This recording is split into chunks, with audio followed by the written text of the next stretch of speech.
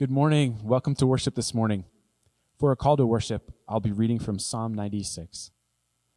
Sing to the Lord a new song. Sing to the Lord all the earth. Sing to the Lord. Praise his name. Proclaim his salvation day after day.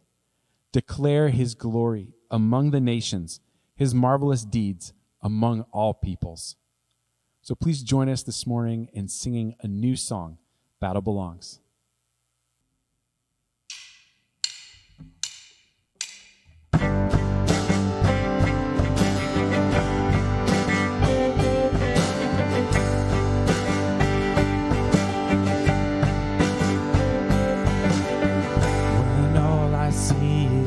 Battle, you see my victory.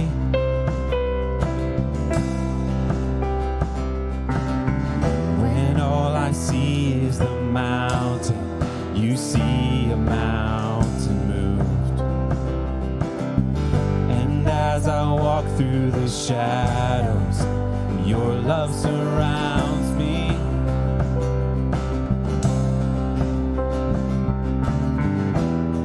There's nothing to fear now, for I'm safe with you.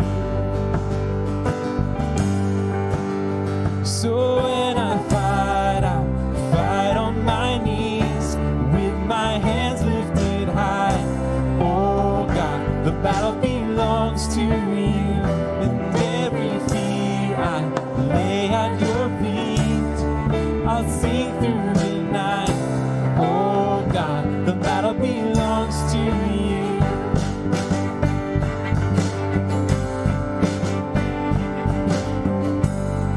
And if you are for me, who can be against me?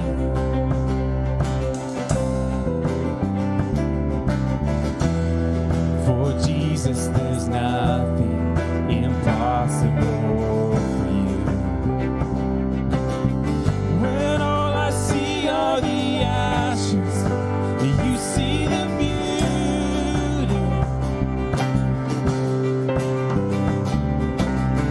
When all I see is a cross, God, you see the empty tomb. So when I fight, I'll fight on my knees, with my hands lifted high. The battle belongs to you, and every fear I lay at your feet. I'll sing through the night. Oh God, the battle belongs to you.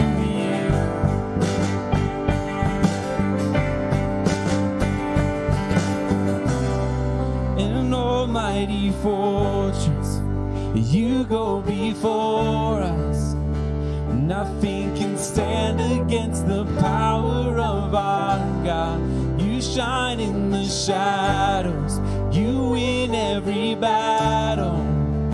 Nothing can stand against the power of our God. An almighty fortress, you go before us. Nothing can stand against the power of our God. You shine in the shadows, you win every battle. Nothing can stand against the power of our God. An almighty fortress, you go before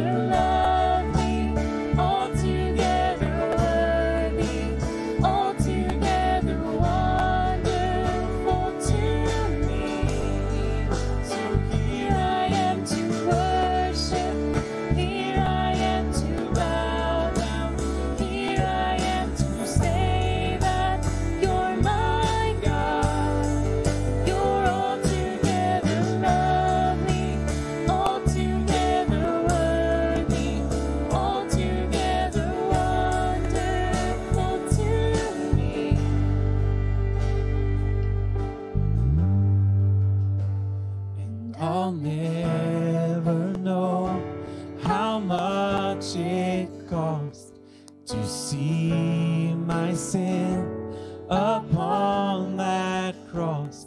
No, I'll never know how much it cost to see my sin upon that cross.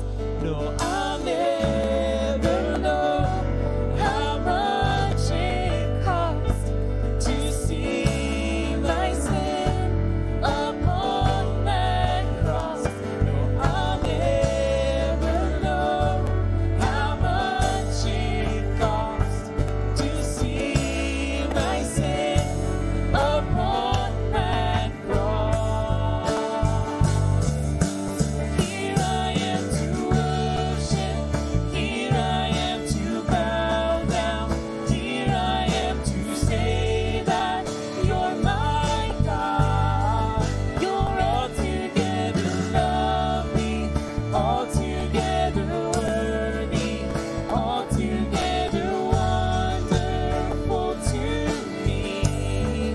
So here I am to worship, here I am to bow down, here I am to say that you're my God. You're altogether lovely, altogether worthy, altogether wonderful to me.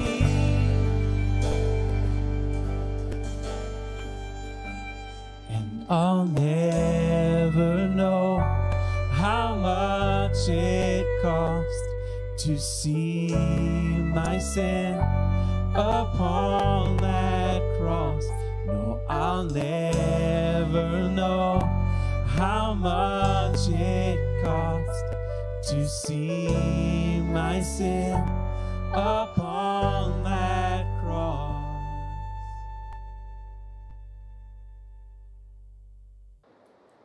Good morning, church family, and welcome to online worship at FBC. We are so glad that you can be here to worship together with us virtually, even though we are in so many different places across the region and the world. My name is Katie Gore, and I serve as one of the college ministry interns at FBC. If you are new to FBC, we would love to have the chance to get to know you.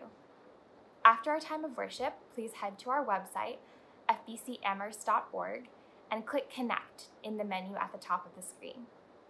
If you fill out and submit the online form, one of our pastors will reach out to find out how the church can help you and to connect you with our community. Believing that all we have comes from God and belongs to Him, we give a portion of our resources back to God out of gratitude for what He has done for us. And we choose to give because it's a way we can invest in what we consider to be God's work, not only here among us in this church and in our community, but also around the world. If you'd like to give online to support the many ministries at FBC, you can also do that at fbcamherst.org. Just click on the giving link you will find in the menu at the top of the screen. Or you can go directly to fbcamherst.org/give. Please give generously today as God enables you. Now let us come before the Lord in prayer. Dear Heavenly Father, we worship you, Lord. God, we are so grateful that we have the privilege to come before you, the Savior of the world and the Creator of the world, God. We come before you today humbly, Lord, and pray that our worship would be pleasing to you as we worship in song and through our giving, God.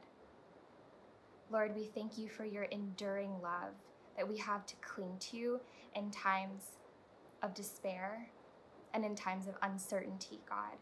We thank you for the everlasting hope that you offer us through the life and death of your Son. Lord, we pray today that our eyes and hearts and ears would be open to your whisperings, Lord, and that we would be attentive to what you have to say. Father, we pray that we would align our hearts to yours and that you would work within us today to do the work of your kingdom here on earth. May we join in the work that you are already doing and may we offer worship to you that is pleasing to you. I pray all of this in your Son's holy name. Amen. The scripture reading for today's message is found in Proverbs 4, verses 20 through 27. My son, be attentive to my words. Incline your ear to my sayings. Let them not escape from your sight. Keep them within your heart. For they are life to those who find them and healing to all their flesh. Keep your heart with all vigilance, for from it flow the springs of life. Put away from you crooked speech and put devious talk far from you. Let your eyes look directly forward and your gaze be straight before you. Ponder the path of your feet, then all your ways will be sure. Do not swerve to the right or to the left.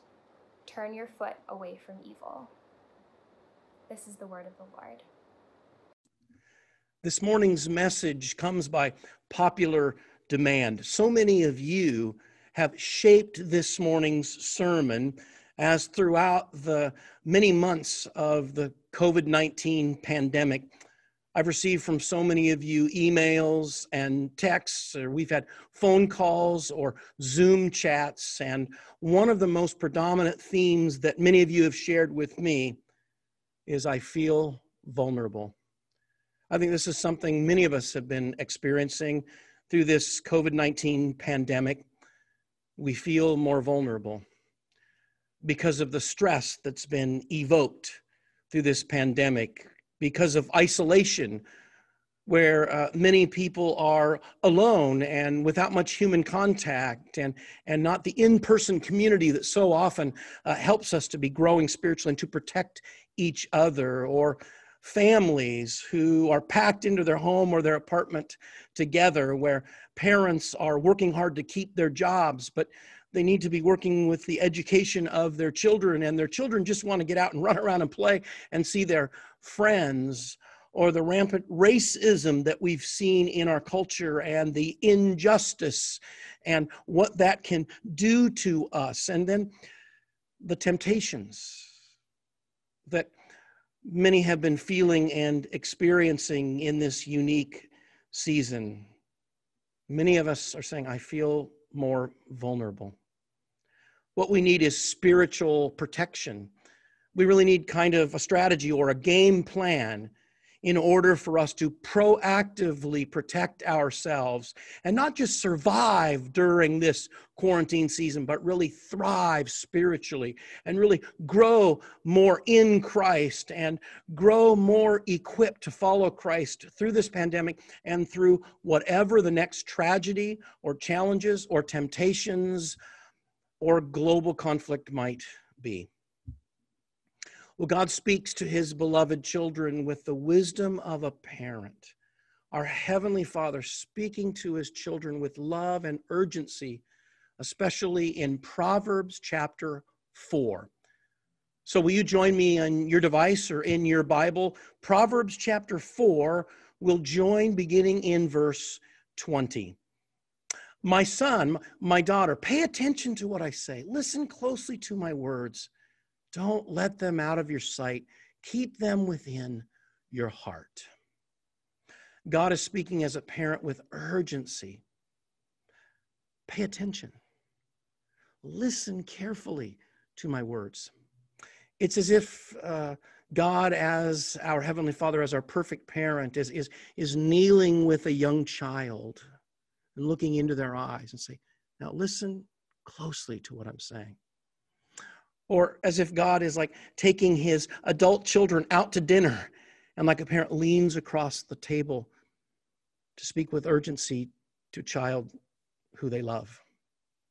And God shares the anatomy of God's protection with us. It's as if God is speaking, here's the DNA sequence of vaccine to help you from the worst virus there is. You know, many people are anxiously waiting for a vaccine for the coronavirus. And God kind of gives us the DNA sequence of a spiritual vaccine that can help equip us and protect us to be faithful to follow Christ, even in the midst of the most horrific circumstances of life or some of the most seductive temptations we might experience. And the anatomy of God's protection, God uses the portrait of the human body. And in the next several verses speaks about heart, mouth, eyes, and feet. In verse 23, God speaks to us about our hearts. Verse 23, above all else, guard your heart, because it's the wellspring of life. We guard whatever we most treasure, don't we?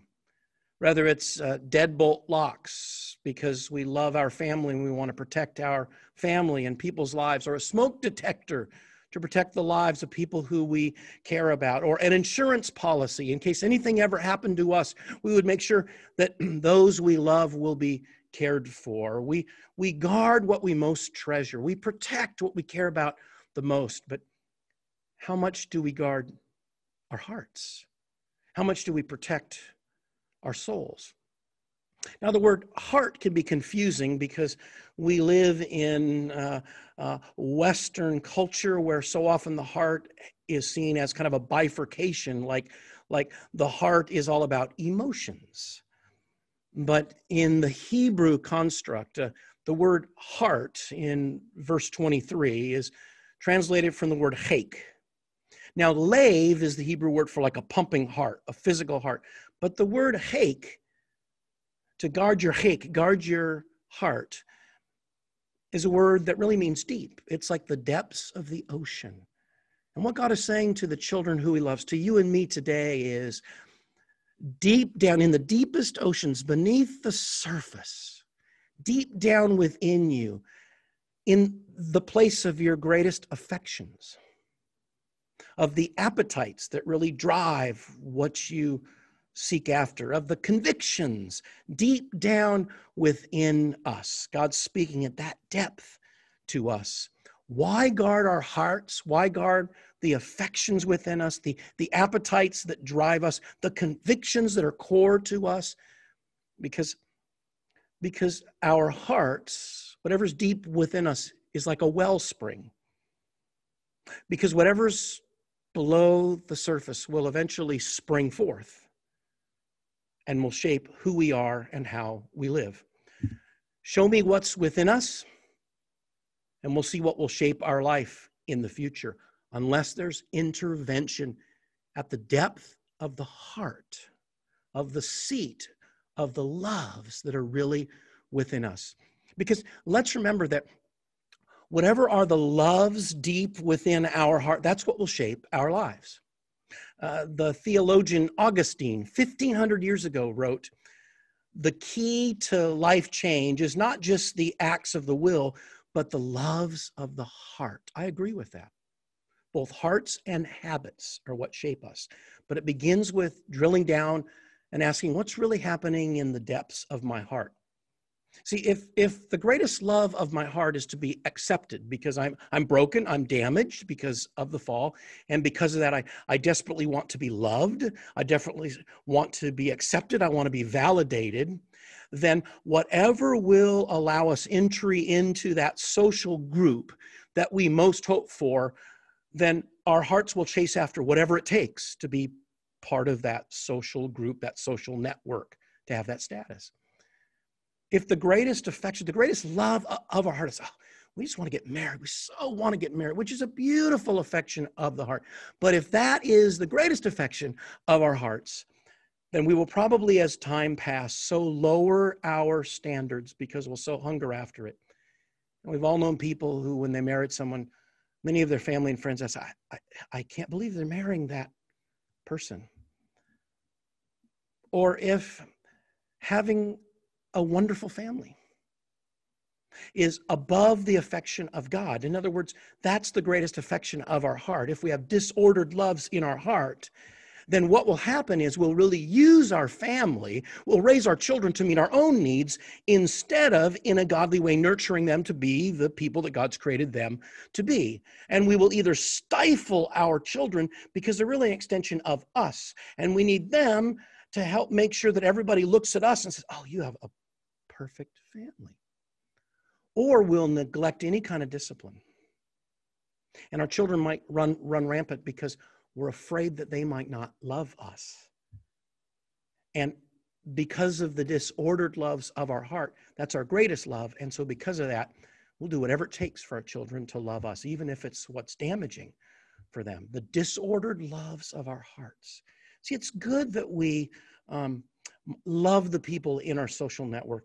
It's often good that we love our job and we find great satisfaction in it. It's great that we love the concept of getting married. It's wonderful that we love our family. But when the loves of our hearts are disordered, that's when those things begin to become beautiful but idols. And we chase after them, and they will shape us, and they will control us. And we can begin to wound and damage the very people who we love. So what are some of the metrics to know what's really happening within our hearts? Because our hearts can be pretty deluding to us, can't they? Matter of fact, the older I get, the more I realize how seductive my heart can be because of its brokenness and its fallenness and its depravity. And so there's a few metrics. It goes from the heart to then the metrics of the mouth, the eyes, and the feet. So verse 24, we move to the mouth. Put away perversity from your mouth and keep corrupt talk from your lips. Here's the reality. Words really reflect what's within our hearts. Sometimes our words are really like vomits, right? It's like, bleh, that's what comes out of our heart. And those are our words. See, words are really evidence of what's really happening within our hearts. And the challenge is that the Hebrew word for perversity, that we'd put away perversity from our mouths, is the Hebrew word ixus. And ixus really means to twist truth. It means something that's crooked. In other words, don't have our words be crooked. And that could be we twist the truth. Because in our hearts, we need whatever affection, validation, approval, so we twist the truth. Or what we say is really turning away. It's crooked from what God would call us to say. Or our words are crooked in that they like twist the knife into the person who we're addressing. Now, I know it can be easy for us to think, but I only said that because I was under a lot of stress. I only said that because I was really weary. I only said that because that person really bothers me. And those might have been triggers for what we said, but they're not the ultimate source. The source wasn't that we were weary. The source wasn't that we were anxious. The source wasn't we were under stress. The source wasn't the other person. That was the trigger. The source was really what's in our hearts, or where we find our greatest identity. Rather, it's in God, in which we can then begin to speak truth freely, or rather we find our identity in all kinds of different external things. And when that happens, all kinds of words will come out of us because we're often so insecure that if we ever feel threatened, words come out of us. They can be so painful. And all of us, haven't we, have experienced painful words that are etched in our memories, that might even be defining us, that have wounded us, and we still remember them years later. It might be words of a parent, the words of a teacher, things said by a coach, something we've never forgotten that was said by a spouse. Maybe the words of our culture or at the end of isms that can be so wounding and damaging. Words are powerful, and they're really a metric of what's happening in our hearts. What's happening with the words that we share? We move from words then to the eyes. Move down to verse 25. Let your eyes look straight ahead. Fix your gaze directly before you. We know that, especially in the Hebrew worldview, that the eyes are the gateway to the mind. What the author's really saying is make sure your eyes look straight ahead. In other words, make sure your mind is fixed on what is true and what is beautiful and what is of God. Because the eyes are the gateway of our mind, and the mind is the greatest battlefield of our faith. Here's the challenge. What's showing in the theater of our thoughts? If we were to log in and look at mymind.com, what's showing in the theater of our thoughts.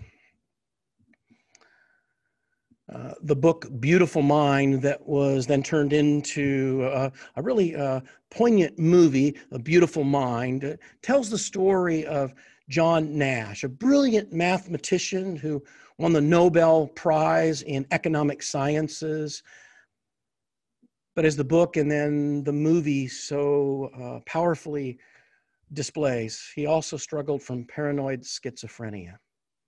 Matter of fact, the Nobel Committee wondered, should we give him the prize, because will that add a lot of stress and anxiety to him? And when he gives his acceptance speech, what will he say? But they realized that the work that he had done was so brilliant, had been such breakthrough. And there's a scene in the movie when Russell Crowe, who so poignantly brings to life the character of John Nash in the movie Beautiful Mind. He says this, and I've shared this before, and this is really powerful for me. He says, words of John Nash, "I choose not to entertain some of the appetites of my mind." Oh.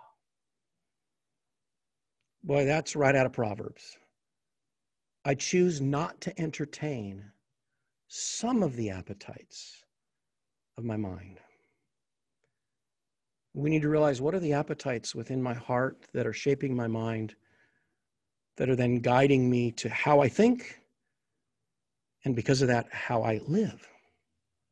Now, imagine with me that you're in your living room, or you're in your dorm room, or you're in your kitchen, and someone enters in, and whoa, this person just kind of breaks in, and they dump bags of garbage in your living room, your kitchen, or your dorm room, and then they leave. Now, after we probably call the police, what are we going to do with all that garbage that's been spewed in the rooms of our house, apartment, or our dorm? I don't think most of us are going to just ignore it. You know what? I'm kind of busy. I'm kind of stressed. I have a lot going on. I have a lot of work demands. We're raising our children. I have so much to do. I don't have time for that garbage. If we do that, our house, there's going to be a stench. It's going to be rotten. No, we would remove the garbage. We live in a culture that spews a lot of garbage. There's a lot of garbage that we wrestle with in our fallen, depraved, broken minds, and it's accentuated by a culture where there's just so much garbage about worldviews that might clash with the character of God, or negativity, or a lot of the political chaos and messages that's happening, or maybe because of misogyny or pornography, or temptations from our friends, where we might realize that there's garbage. And if we don't intentionally do something about that garbage that's in our minds, and that out of that shapes our hearts, that moves our lives, that stench is eventually going to be like a wellspring, and it's going to burst forth. And, because of that, we can so damage our lives. Sometimes we need intervention.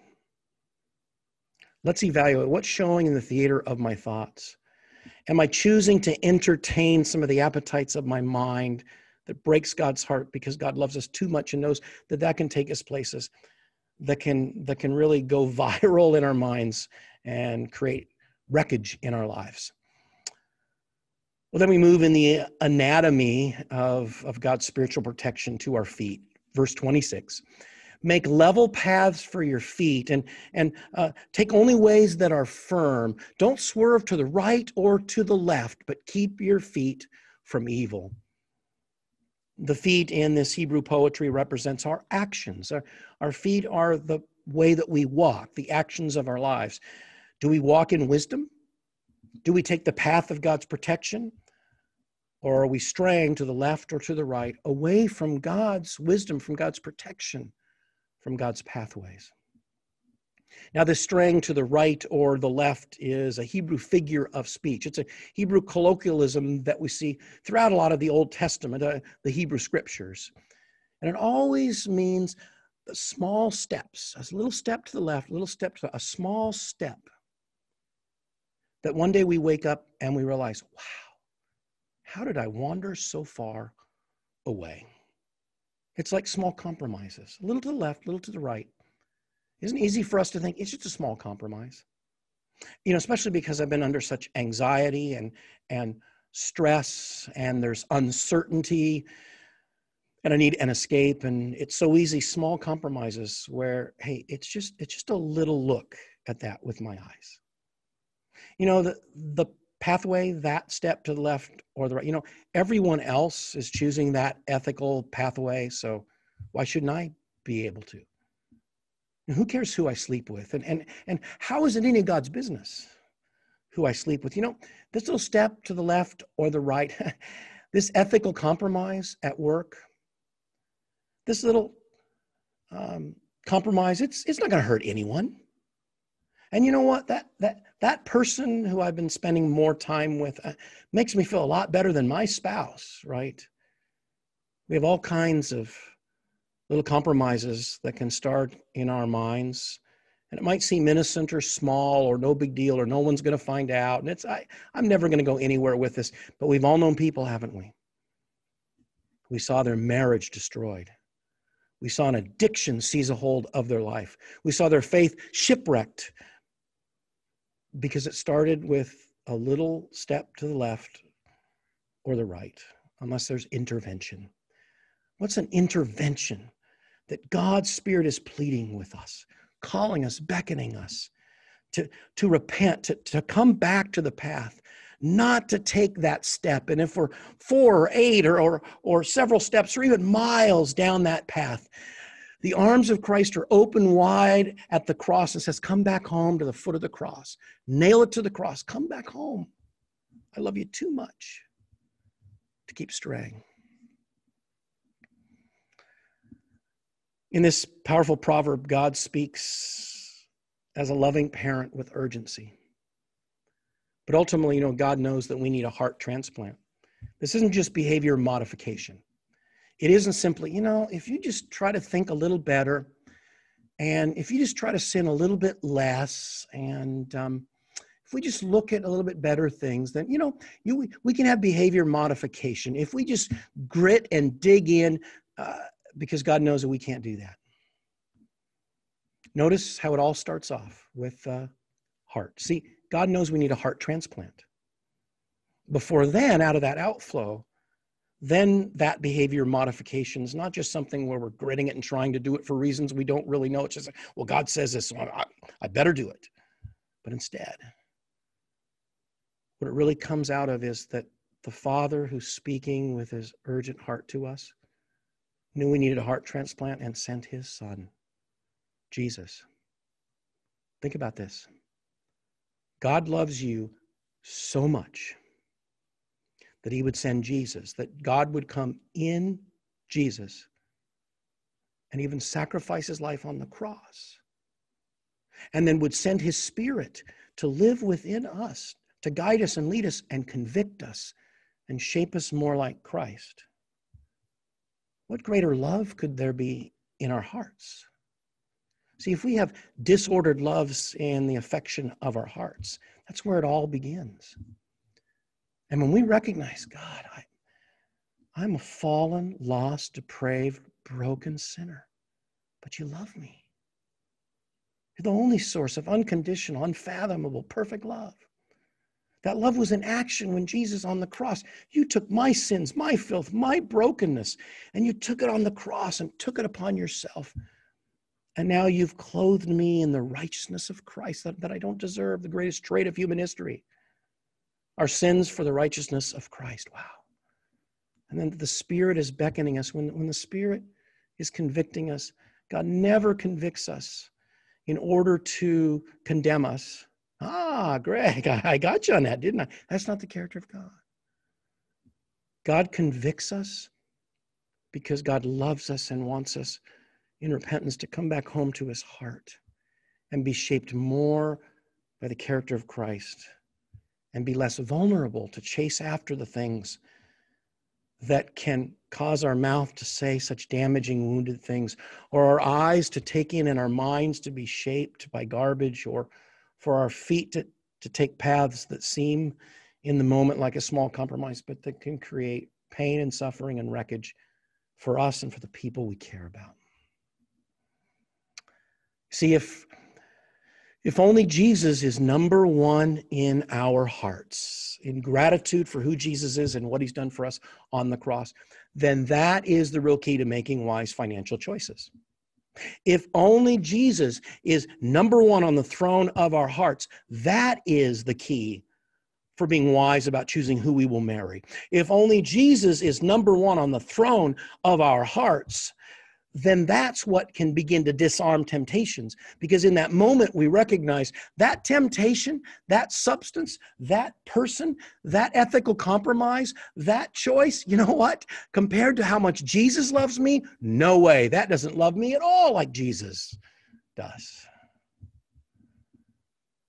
So we have a Christocentric faith that's centered upon Jesus on the cross, God's love for us. I pray that we may drill down deep into the heart and that out of our heart will flow a love for God. That will be the vaccine for the worst virus in human history. And that is the sin that lurks in our broken hearts. Whether you're part of our church family or you're a guest today, we love to connect with you. Scroll down after worship and look to the Connect card. If you fill that out, it comes to me and we will follow up, and I'd love to email, text, have a Zoom conversation, whatever will help each other to follow Christ or to get you connected in our church family, in community together, where we can help each other to follow Christ together. I'm so excited that starting on November 1st, we're going to be launching Sunday morning fellowship. One of the things that I think many of us are missing is that before and after worship Sunday mornings, I'm in the sanctuary today on purpose. Oh, how I miss seeing everyone in the sanctuary. But when we're in the sanctuary, one of the things that is so wonderful is then the conversations we have. We see each other. When we see each other sing and worship often, it helps us to have a sense of, I'm having a difficult time, but it's like that person just sang that praise for me, or I own that prayer that person prayed, or we see each other afterwards and we have coffee together or tea together. We have conversations together. And so starting November 1st, at 11 o'clock every Sunday. Hopefully what we'll do is at around 10 o'clock, we'll worship online. And then after that, at 11, we'll enter into Zoom together. Everyone who would like to, if there's hundreds of people, that'll be fine, because we'll begin to greet each other, and then we'll go into chat rooms where we'll have a number of us with a host who will just give us a chance to share what's happening in our lives, to share our joys and our burdens, to reflect a little bit on that morning's message, what encouraged us, what challenged us, what are next steps to be applying out of that message. And then for those who would like to stay, to pray for each other. So look forward to Sunday morning fellowship, 11 o'clock every Sunday, starting on November 1st. I love you, my church family. Someday we will gather again here in the sanctuary. But until then, let's guard our hearts. And let's be a people whose love for Jesus, because he so loved us, that is the guide for our lives. God bless you.